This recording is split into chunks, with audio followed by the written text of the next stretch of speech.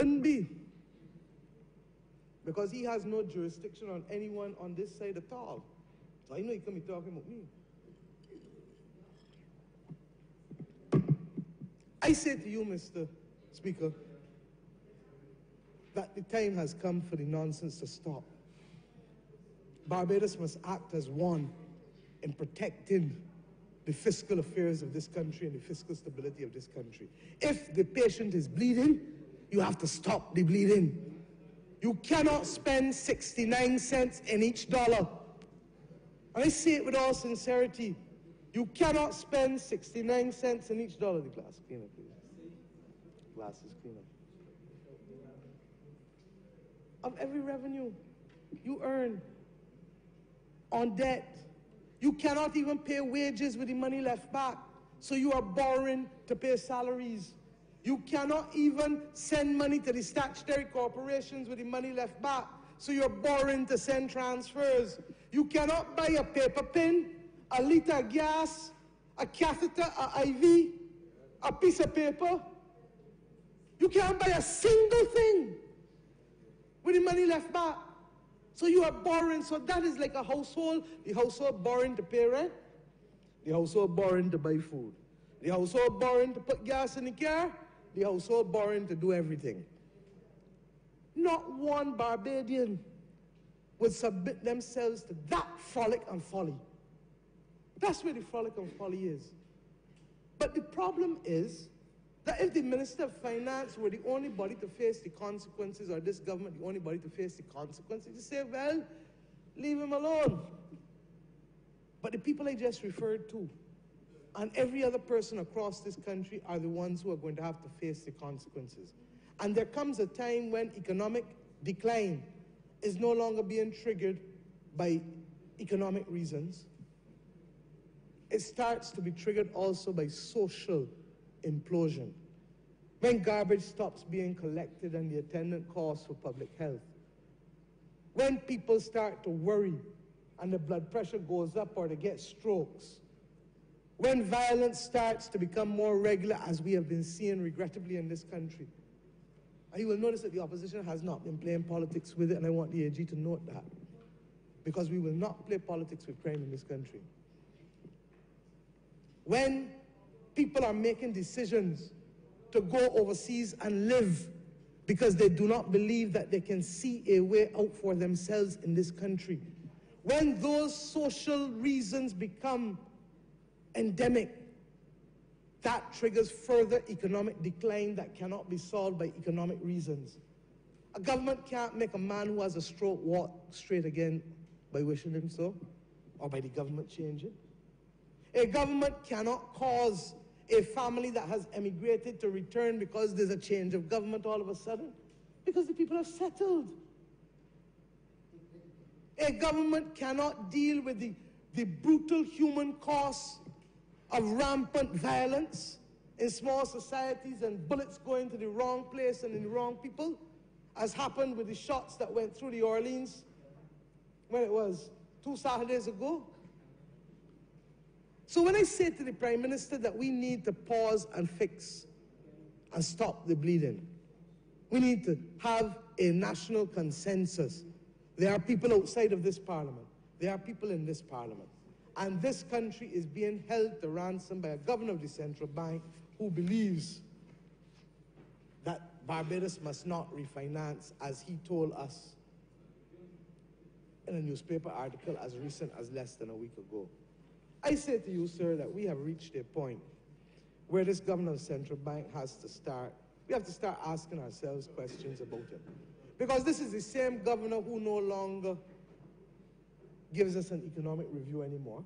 It's political propaganda. Anybody who pulls the central bank quarterly report from 5, 6, 7 years ago and one from recently will see that there is no review of the productive sectors of the country or the macroeconomy. He tells you about what projects, and we should have known it from the time he tried to tell us about the prison with 800 million. He's a political propagandist. This is the same governor of the central bank that bans the Nation newspaper, or purports to ban the Nation newspaper last year, from coming to press conferences.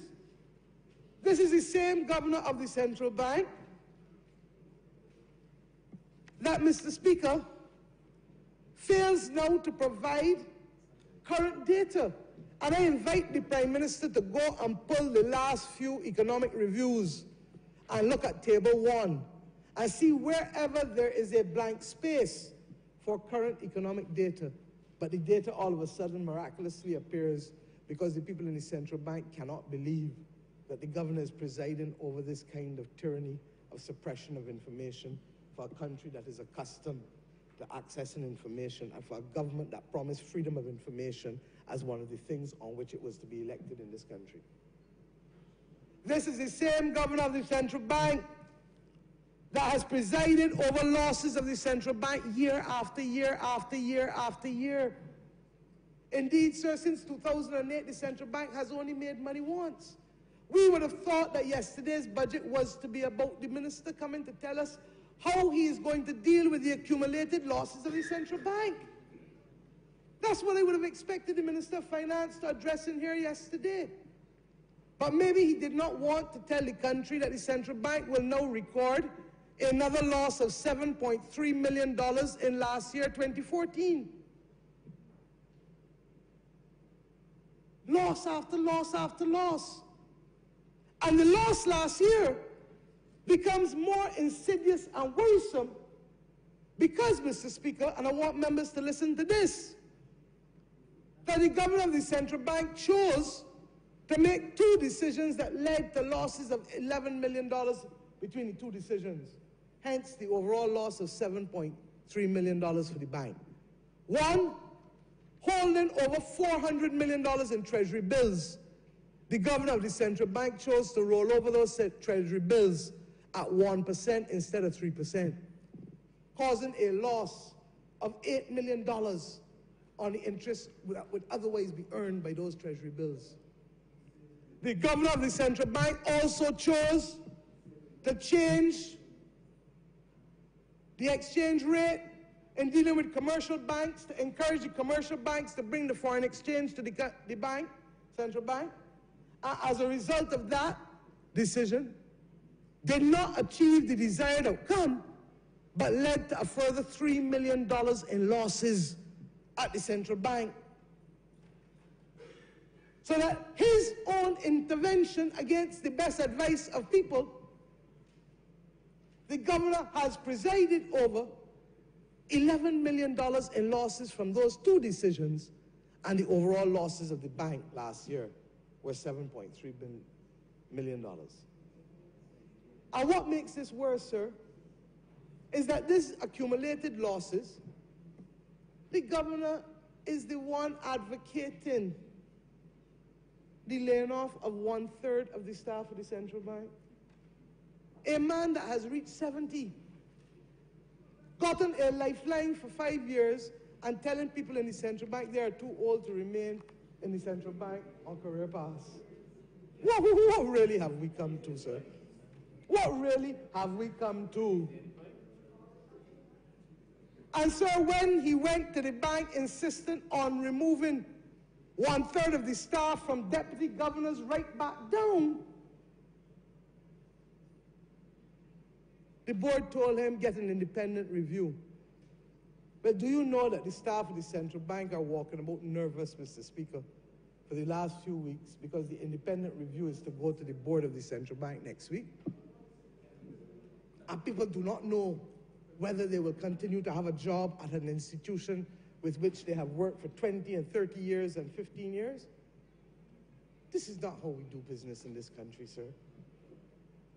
The Minister of Finance did not even address the issue of the recapitalization of the central bank. But yet he spoke for almost 4 hours. Nothing on tourism for jobs, nothing for international business, nothing for manufacturing other than to put a lash on them through the sweet drinks tax and other things that, of course, will affect them. Nothing on the central bank's losses and the urgent need for recapitalization. I say to you, sir, that Barbados needs to wake up and to recognize that it is being held hostage by a governor of the central bank.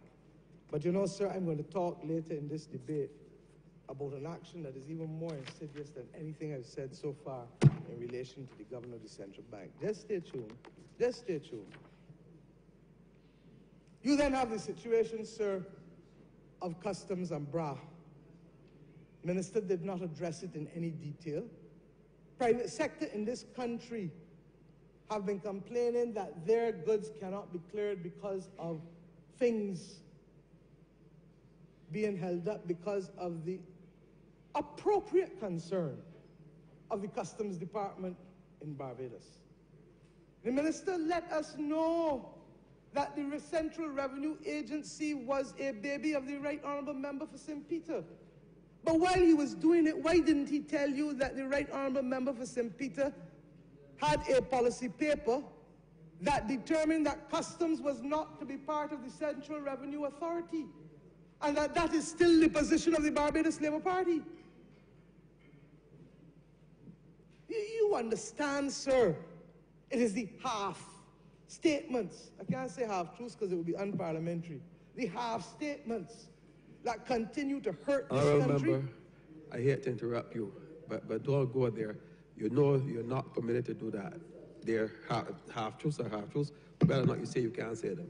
So please withdraw the comment. Let's have respect from the record. The inability to tell us the full facts of that cabinet paper that would suggest that it was not only authored by the member for St. Peter, but that the member for St. Peter had intended that the Customs Department would never become a member of any Barbados or Central Revenue Agency.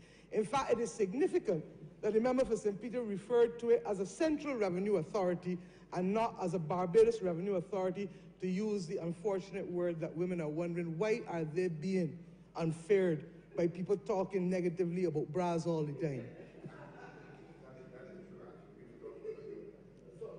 The Attorney General would love that, because that's the only language you understand. Let us get serious, sir. You know what is so bad about this process, and the public needs to hear this. Do you know, sir, that the customs officers are yet to be given a paper telling them what are the posts that they're supposed to go to and the job descriptions? Do you know that the customs officers were handed a paper telling them what happened at the Queen Elizabeth Hospital? Do you know that all of the documentation thus far relates to the Queen Elizabeth Hospital that went to a board and not to a customs officer going to a BRA? But then you are trying to harass people and tell them they must go for a July 1 deadline when you are not even ready. When you have them coming into an agency where the senior leadership is not of customs, does not understand the role of customs, where you have a board that is politically handpicked by a minister, and I'm not talking negatively about this board now, but it is our view, to the extent that the Barbados Revenue Authority must have a board, it ought to reflect the board of the National Insurance Scheme that is reflective of labor capital and the government, but must not be handpicked by any minister, that side, this side, any side. It is wrong, because revenue matters are confidential matters. And there is nothing, as this minister will find out, that will irk people more than the notion that politicians have access to their business. This is a small society. And those are the dangers that we face in the management of entities within a small society. But I go further. The customs agency has a responsibility also for border security. And customs has been left in the invidious position. Sir, I am so shattered when I look at what was really happening at customs. Do you know that between the controller, the deputy controller, the controller 1 and the controller 2, that if they got 25–30% of the people appointed at customs, you got a lot? In fact, the customs officers are now referring to customs as Collywood. You know, you have Bollywood and Hollywood and Nollywood for all of the acting. They now refer to customs in Barbados as Collywood. Because everybody who is a customs officer in Barbados is acting. And they feel between the guards and themselves that they have not had a fair hearing as to why this is not appropriate. They have argued with legitimacy and cogency that the Customs Department of Canada was initially included in Revenue Canada and had to be taken back out because there are serious reasons as to purpose and as to why it cannot work in a revenue authority. When I say to the customs officers, the Barbados Labour Party has not changed its policy. We still believe that customs should not be included in a revenue authority in this country.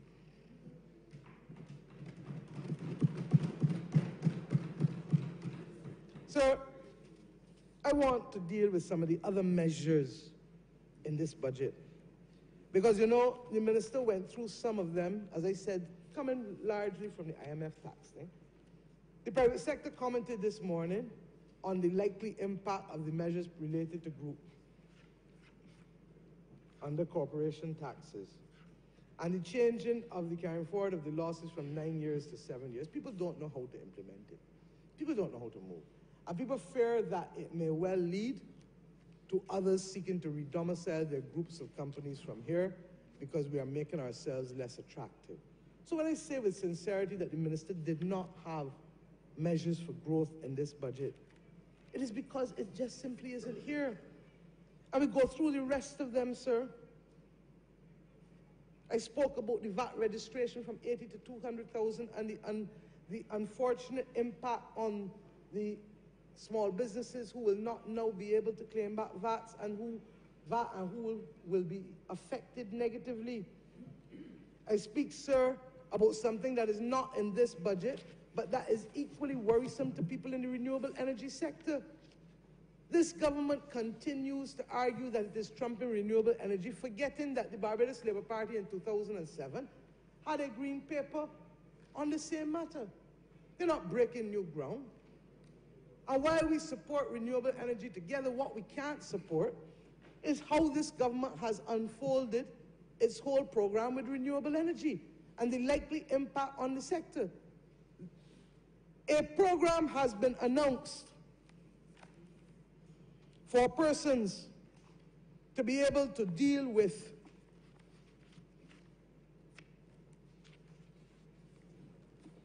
applications and license fees. I'm looking for the fees in relation to renewable energy, Mr. Speaker. I believe it was the Minister of Tourism who might have introduced the measures in here a few months ago. People with photovoltaics have been told that they have to have a license.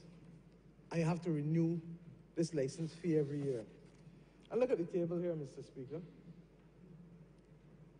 There's an application fee for everything above 100 kilowatt hours for $1,000. Sorry, $100. No, I lie, 1,000. Issuing fee for everything above 1,000 kilowatt hours for $250, with the exception of that over 20 to 30,000 kilowatts, which is $450. But it's the current annual fee that matters. That moves from non-domestic, and these are all non-domestic photovoltaics, you're affecting the cost of doing business. And it ranges from $7,000 at the lower end to $130,000 that persons must pay per year to have photovoltaics installed in their businesses. This is it here. Don't look surprised. And then there's something called a renewal fee. And people don't know the difference between the current annual fee and the renewal fee. And the current annual fee runs $6,000, $8,000, $10,000. And the proposed annual fee is to be reduced in part if the private sector have their way. But you know what's the most insidious thing about all of that, sir? You know, since February, nobody knows where to go and pay this license fee. They don't know to whom they pay the license fee, and they don't know where to pay the license fee, and government says it's short of money. It is unbelievable, sir, the level of incompetence. But we are not to be surprised, sir, because, as I said, this government is so busy trying to make as if that it does not spend its time dealing with the things that it needs to deal with. And that is why the state of small business and international business and all other productive sectors in this country is what it is. I would like the Minister of International Business to tell me whether he has persuaded the Prime Minister to put Invest Barbados under his portfolio or not. I know that the Prime Minister travels for environmental matters and other things, but I have not seen the Prime Minister traveling for investment promotion. But Barbados needs it.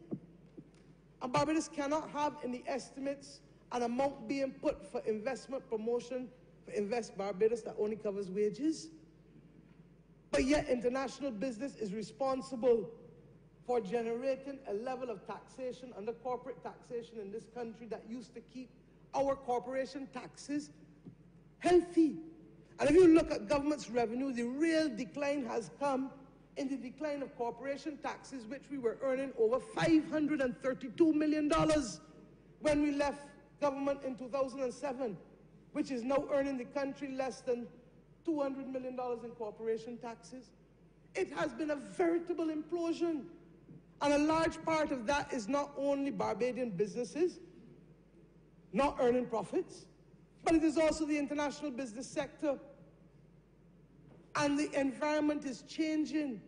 We would have thought that a Minister of Finance would have come here yesterday and spoken to us about our date with destiny, with the WTO at the end of this year.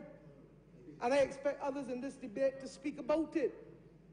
Because Barbados will lose the right to be able to support fiscal incentives and export allowances for the export of goods, because it will now be in conflict with WTO rules. And to his credit, the member for St. Peter has spoken about it over and over and over and over. But it reminds me of 1994 all over again. Because in 1994, a Minister of Finance came into this House, and within weeks of signing with the WTO and committing to the dismantling of non-tariff barriers and quotas in this country, he said not a word in the budget and gave us a bus fare and lunch money budget, and never told the country that he had committed to a process of dismantling tariffs, non-tariff barriers, and quotas that led the Labour Party as a government to have to find tens of millions of dollars to try to support a flagging manufacturing sector at the end of the 1990s in this country, going into the 21st century. Not a word from a Minister of Finance on those matters. Not a word from the Minister of Finance as to the need for a national tourism refurbishment fund in order to make sure that hotels that need refurbishment in this country can be appropriately refurbished such that they can command the average daily rates in Barbados that they need to be commanding. We have had years and years now of the underperformance of the tourism sector in this country. But we know that it is the first sector that can truly lead the way. But it is not going to lead the way in the way in which this government has been proceeding. We left tourism earning $2.5 billion in revenue. Prices have gone up by 35% in Barbados in the 7 years.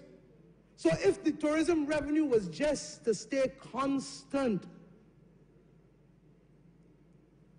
tourism should be earning for this country $3.3 billion. But instead, tourism earned for Barbados last year $1.9 billion. I want to repeat it.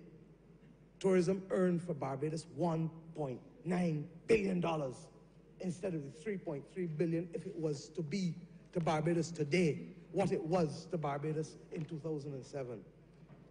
Operating costs continue to increase in this country, and yesterday's budget will no longer lead to additional costs. I have already spoken about the lack of equity between Sanders. Nobody has a problem with Sanders. What we have a problem with is a lack of a level playing field.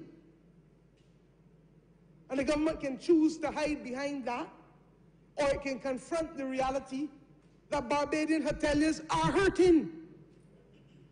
They are hurting. And if we look at the increases Stop talking about numbers increasing. Let's talk about the real value. Show me the money. Show me the jobs. Show me the increase in reserves. Show me the increase in service charge. How can Barbados hotel tourism be rebounding if Sandy Lane Hotel cannot pay and will not pay a 3% increase to workers agreed to since 2010? How can Barbados tourism be rebounding when hoteliers are still saying they can't pay for any increase this year, in spite of the fact that the Minister of Tourism correctly, and us correctly, have said that the workers must be allowed to bear some of the improvements in their salaries to reflect the increases that the government is boasting about? When this is the best ever tourist season in 7 years, 25 years, whatever years, then the workers must be compensated. But instead, stories abound of sandals on a 35-hour work week because the numbers obviously can't support staff on a 40-hour work week. Mixed signals. And when you look at the 2014 numbers, sir, the biggest increase in length of stay in the arrivals coming to Barbados last year was in people spending 24 hours or less. You understand what I'm saying? That there was a 75% increase in people spending 24 hours or less. We are glad for the airlift, and I'm sure the Minister of Tourism will tell you that they coming through here will help command his ability to keep those planes flying. But for the rest of the country and for the Minister of Finance and others, the only benefit Barbados got was perhaps a roti and a drink during that 24 hours from them. And if they were health conscious, a piece of chicken and some salad from Chefette. That's what 75% increase would have led to us getting last year from the tourists who come. So that the increased operating costs and the low rates of return continue to be a significant bugbear for Barbados' tourism industry. We have said that we need to set ourselves a target of $4 billion in earning of tourism. And we need to set ourselves a target as to how we can get there. There are some things that I do not feel should divide a country. And some of the strategic issues for building capacity, since 2012, I stood in this parliament and called for a national tourism refurbishment fund to be able to help our people have access. The Barbados Labour Party set up a small hotels tourism fund and a tourism development fund, small hotel investment fund, and a tourism loan fund. We put $35 million in the small hotel investment fund and $30 million in the tourism loan fund. And by the time this government came to office, they were both in need of capitalization. A request of $20 million was needed to cover and replenish the small hotel investment fund, and indeed $27 million for the tourism loan fund. I say to the Minister of Tourism, while I believe that a national tourism refurbishment fund is where we must go, at least replenish those funds and allow hoteliers to be able to put up their stuff, sir, and to do what they have to do. Sir, I am not going to talk at length today on energy prices, other than to say that the cess which the government is now purporting to use to go to the Queen Elizabeth Hospital, first of all, the legality of the issue has to be satisfied, because I don't know how BNOC can collect a cess on gas from every consumer and that money is then to go to finance the hospital. And even if it were legal and to go, the hospital is only being guaranteed of that cess for 1 year. So that the Minister of Finance has in no way resolved the issues of healthcare financing in this country or the sustainability thereof of it. Similarly, the $20 million capital fund, do not have a difficulty with a $20 million health endowment fund, but to take it from the catastrophe fund at the beginning of hurricane season requires a level of extraordinary faith or folly on the part of the Minister of Finance.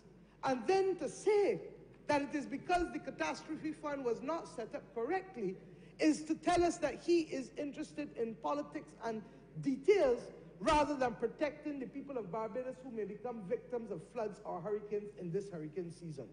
You don't collapse something that was intended to protect ordinary Barbadians.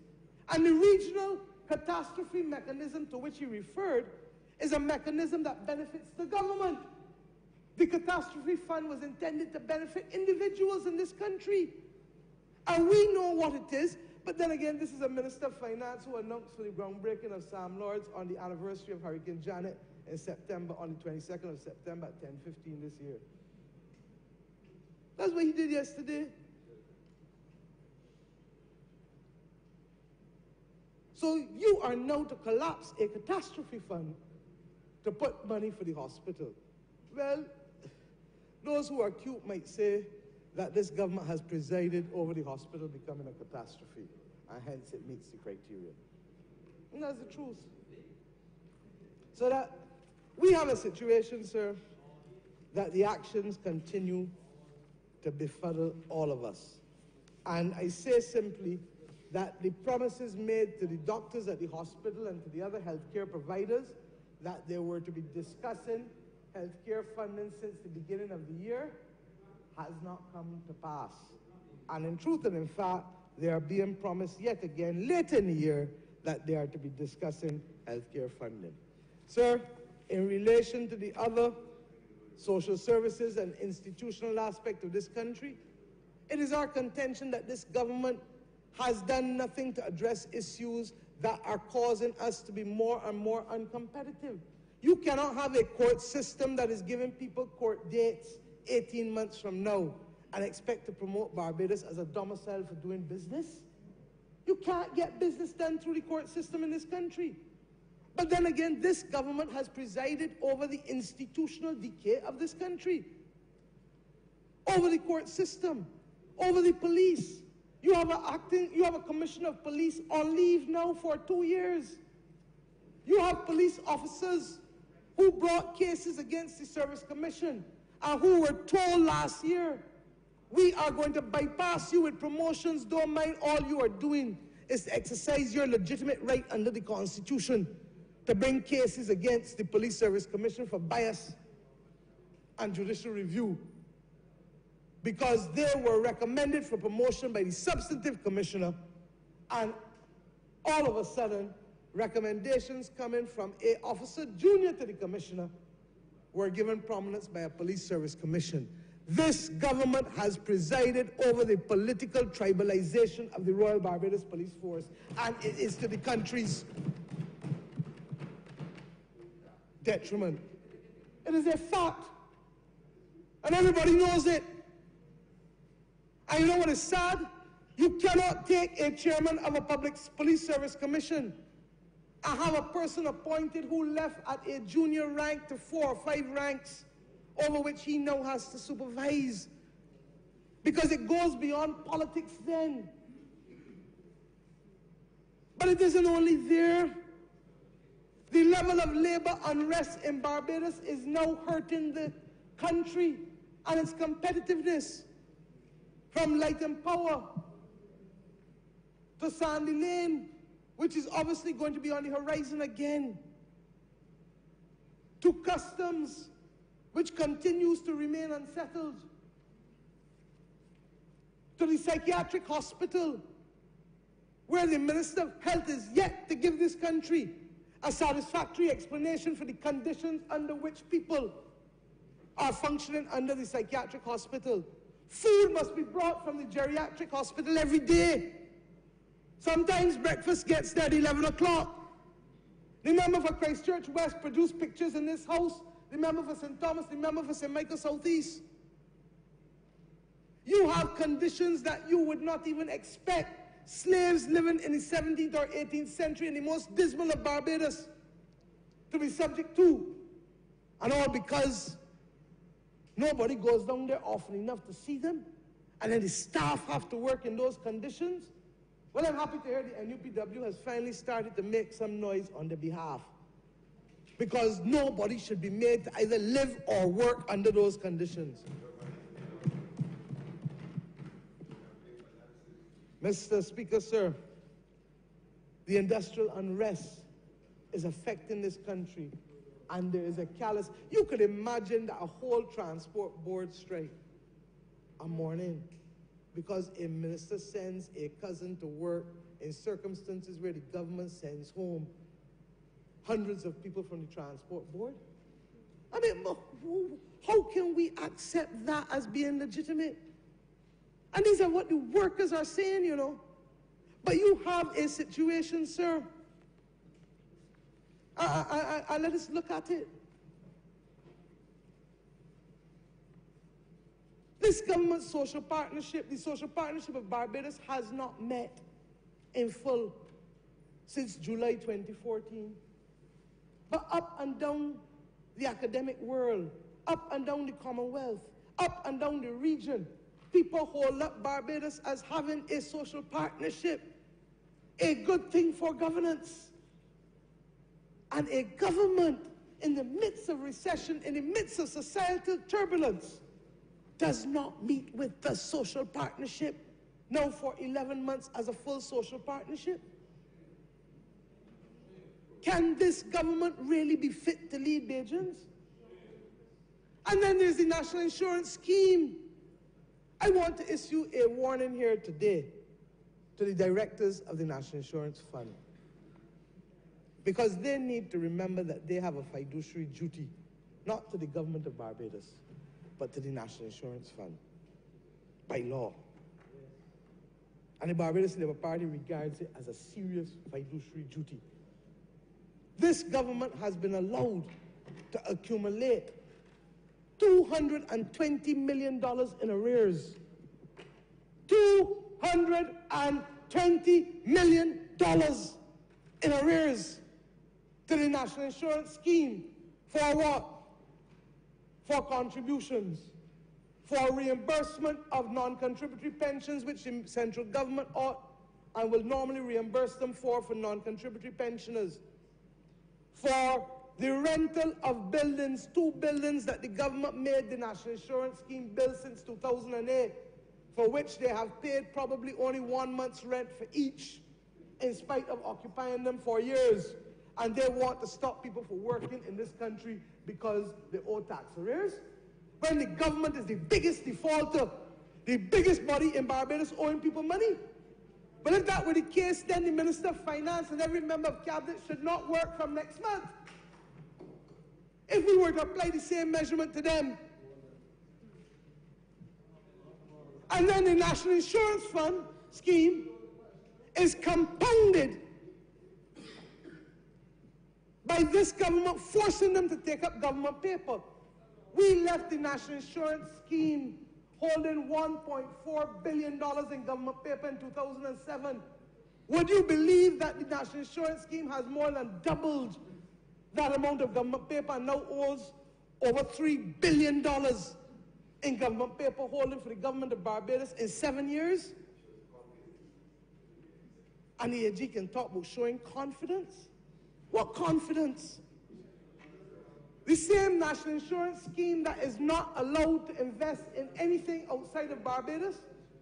Mr. Speaker, the old people told us, do not put all your eggs in one basket. If, God forbid, Barbados was to face a disaster of some type, the National Insurance Fund would be at risk, because it would suffer a lot of collateral damage as a result of the damage to assets in Barbados. And while I accept that the National Insurance Fund must help to bring about development in this country by being a source of funding for development, there still has to be some balance. You can't preclude them from investing overseas. And we believe that the time has come for a relook of the investment guidelines of the National Insurance Fund to help trigger growth in this country, not just to finance government projects, but to also have projects financed within the private sector that can bear the commercial rate of return that makes the board feel comfortable with investing in those projects. And Mr. Speaker, I also believe that the resources, human resources of the National Insurance Scheme must not be subject to the Public Service Commission. Part of the reason why Barbadians are having difficulties getting their checks is because decisions are made as to the allocation of staff without reference to the needs of the National Insurance Fund, which manages over $4 billion. You can't take up people and move them willy-nilly like if you're moving them from one government department to the next without there being consequences. And I'm saying to you that the government has a person as Minister of Labor in charge of National Insurance who is literally out of her depths. Way out of her depths. And who is more interested in the fanciful things of life than in the substantive realities of the National Insurance Fund remaining stable. Now I say to you, Mr. Speaker, that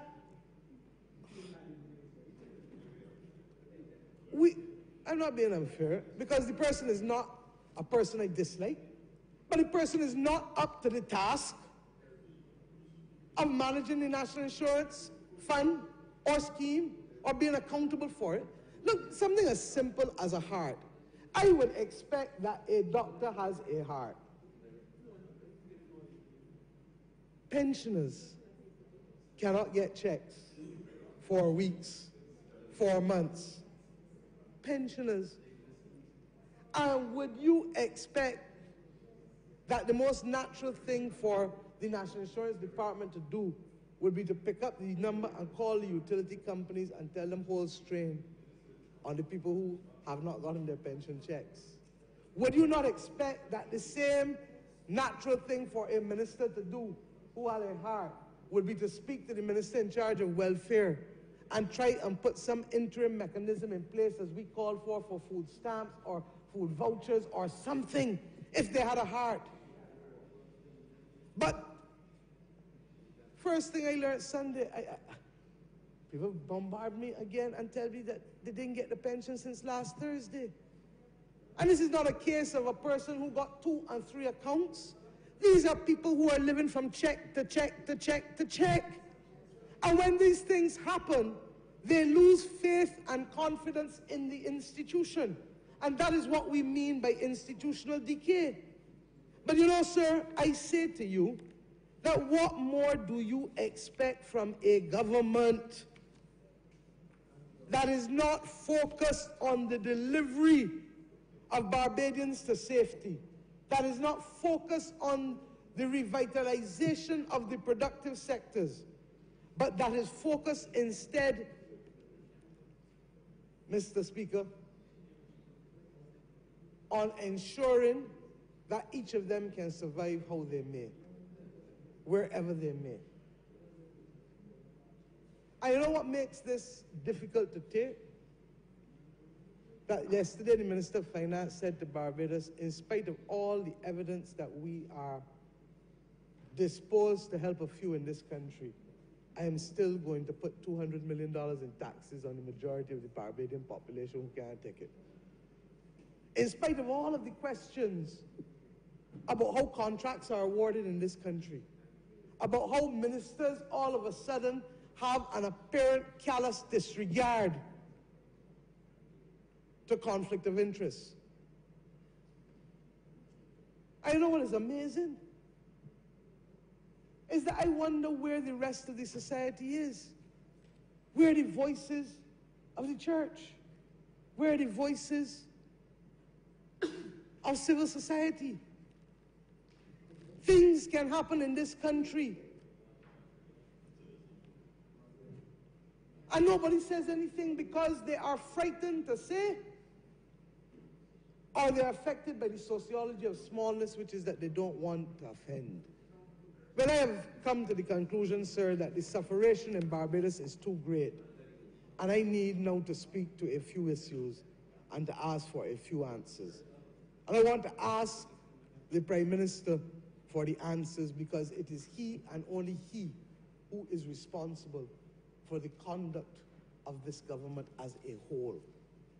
The notion that a few people can do well, no more than 5, 1, 2, 3, 4, 5, you can pick the names. Mark my words, mark them. But it doesn't start and end there. I have heard ministers ignore comments on this side. The member for St. Joseph raised it in a a political meeting I think we had in your constituency, Mr. Speaker, at the beginning of this year, that we were forced to have in St. Michael West to address matters known to you and the rest of us, to which I will not refer now.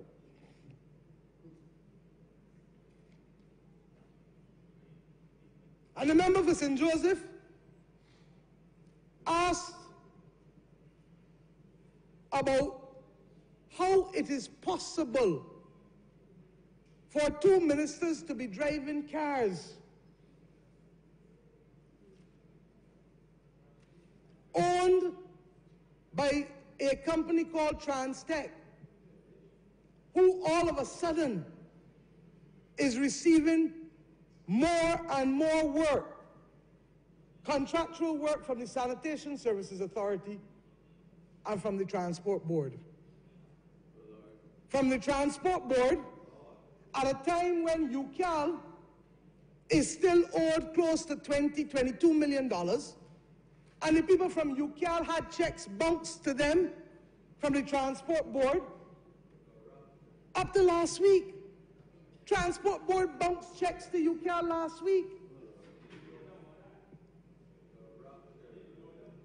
The member for Christchurch East is showing me a piece of paper and opening it as if he is causing somebody to be scared or intimidated. Well, I hope that he couldn't mean me, because I have learned in this country that I will do my duty. And the number XG10 is driven into this parliament every week. And MM110 is not owned by Transtech. And let us get it straight. I expect every member of this government to curse me from hell to high water tomorrow when I'm done in the next 45 minutes. Stay tuned. Because what is at stake here is not whether I like the Archbishop or not. And he's not an Archbishop of a church, as we already know. That's not what is at stake here. What is at stake here is the exercise of public duty. There is not a single member on this side who holds the ministerial responsibility in the executive of Barbados. There is not a single member who appoints boards. There is not a single member who is responsible for trying to influence how boards give contracts. A previous board member of the Sanitation Services Authority, before the last election, wrote a letter complaining about how the Minister of Environment interfered. The member for St. James South, St. James Central, spoke about it at length before the last election. But what we have today now is a company that is purporting to fix transmissions. I don't have anything against the company, but what I have something against is the lack of appearance of the right thing. And you know, if it was a case that was just as simple as that, I would keep quiet, you know. He can talk about all he wants about St. Leonard, St. Lucie. Let me tell you that this is the 16th of June, 17th? Huh? Today is the 16th of June, 2015. This is the government of Barbados. Mr. Speaker, I am not intimidated by an Archbishop of...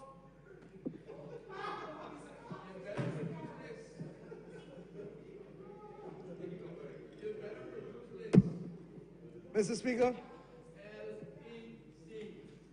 Mr. Speaker. As much as the member wants to interrupt the debate,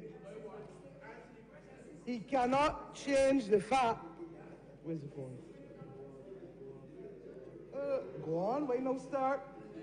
Anybody who getting hungry at home or in here, go and get a little something to eat because it no start. It no start.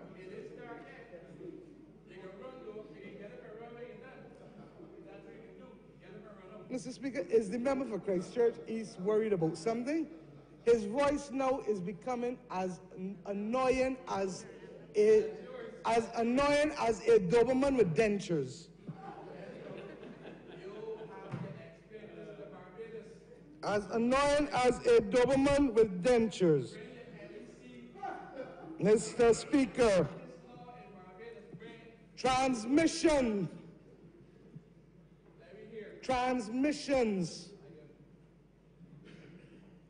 are replaced by that company called Transtech. Let the same minister who is making so much noise ask and tell this Parliament before tomorrow night, what is the price paid for the replacement of each transmission in each sanitation service truck and for each transport board bus? The Minister of Housing, Transport, no. I'm sorry, Minister of Housing. He's no Minister of Transport. His license number has changed to PA 826. But both of them are registered to Transtech. Now, I don't want to hear that Transtech is offering them finance, because finance leasing is not available to other Barbadians at Transtech for companies across the board. But what I do know is that I want them to understand that if there is nothing untoward, then come out and clear the situation. But what I do know is this, that if it is true... Let's have some order. Mr. Speaker, it does not bother me that he wants to attack me because he can want to attack me more by the time I finish. That's the truth. Why start on him yet, sir? I am only laying the wicket, sir. I would hope that you do. Member, please, let's have some order. Mr. Speaker, the public of Barbados can hear the response of a man who professes to have a doctorate in theology. They can hear him. Mr. Speaker, Honourable Member, I want to know... Before you proceed, though, just a word of caution. I refer you to Standing Order 2810. No reference may be made in debate to the character or conduct of any person except in his official or public capacity. And in those circumstances, 2810B says, any member who desires to refer in debate to the character or conduct of any person in his official capacity must deliver to the Speaker written prior notice of the proposed reference. The notice must set out the facts on which such reference will be based and must be signed by the member giving it. I am just cautioning you at this stage because I think you are coming very close to offending that. I'm aware, sir. I am fundamentally aware of that, and I thank you for reminding me, sir. But I just want the Minister of Public Works and the Minister of Housing to tell us what is the cost paid by the Transport Board and the Sanitation Service Authority, respectively, for the repairing of transmissions.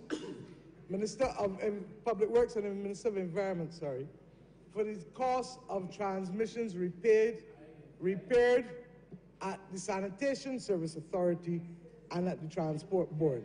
If it is, sir, that the cost is $35,000 to $40,000 a transmission, sir, can the ministers equally tell us whether it is true that the quotation we have received from Recton International in Miami, who are the agents for Allison Transmission, who build transmissions, and who have determined that the cost of 500 series transmissions for use in an SSA Freightliner garbage truck or a transport board bus should cost no more than $3,800 US or 7,600 Barbados. And that when you add the $400 to $500 to it, that price should be no more before profit of $8,000 and certainly not after profit at $35,000 and $40,000. So I am not getting in any fight. This is a matter of the public funds of this country. And the member for St. Joseph, as well as the person who sits in the other place, who is in the constituency of the member for Christchurch East, have raised this matter publicly. But you see, sir, politics in this country has descended to the point where matters legitimately raised of the expenditure of public funds are to be treated through abuse. Mr. Speaker, Mr. Speaker, Mr. Speaker, I can understand that a man that was confronted by me on the television screens in 2003 as not having a doctorate from an institution that does not produce doctorates for what he said he had it, would feel that he needs to attack me for my qualifications as a lawyer. I, sir, was recommended to attend the London School of Economics by no less a person than the Right Excellent Errol Walton Barrow, a former leader of the Democratic Labour Party. I have nothing more to say about the academic career. I remember, please, desist from shouting across the floor. Sir, I wonder what the member for Christchurch East will say when I move on. Because let me now move, sir, to the other things that are affecting the quality of governance in this country, and why a Minister of Finance would have to come and inflict tax after tax after tax to the tune of $200 million yesterday, such that people in this country do not know how they will face next week or next month. And you know the sad part of it? Half the cabinet don't even know what's going on. That's the sad part of it. Sir, in this country, a few persons have been allowed to benefit, Mr. Speaker, from extraordinary concessions and from extraordinary payments that others have not benefited from.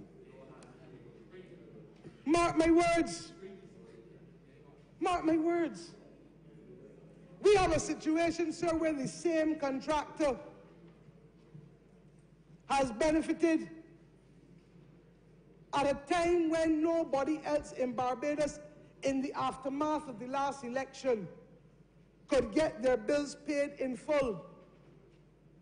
One contractor, Preconco, gets $23.8 or $23.5 million for the sale of Valerie,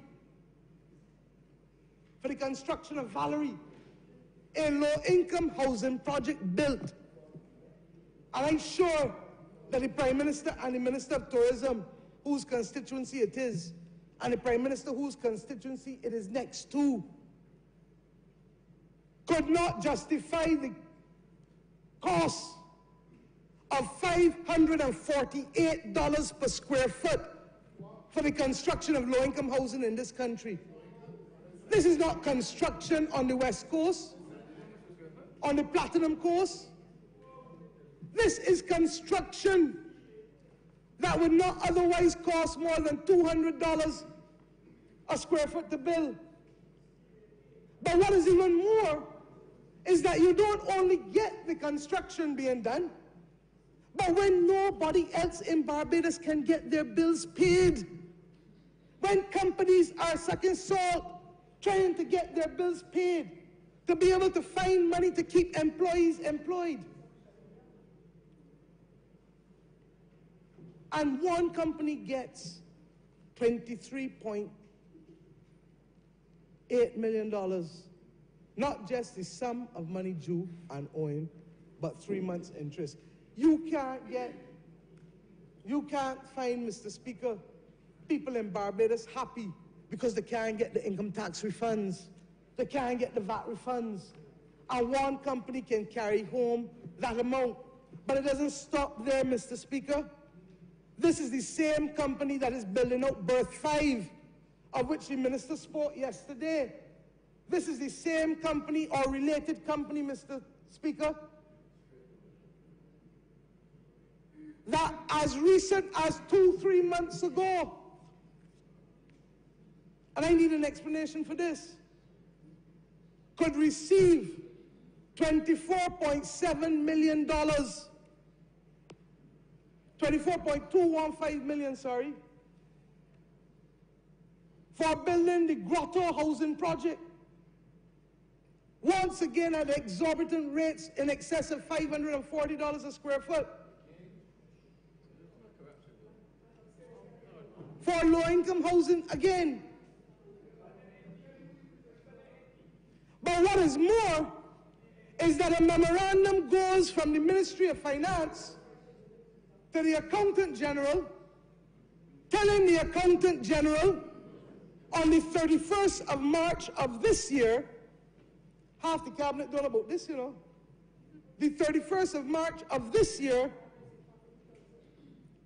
that finance is directed to inform the Accountant General, and listen carefully, that the Housing Credit Fund managed by the Central Bank of Barbados has declared a dividend of $25 million to pay this contractor through the National Housing, $24.2 million.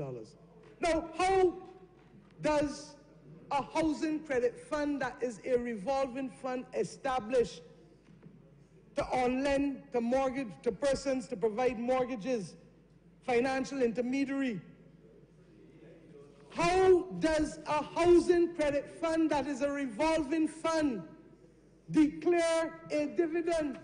Mr. Speaker, tell the member for Christchurch East that the only thing he does is to offend my eyesight by purporting to be an archbishop. He cannot intimidate me anytime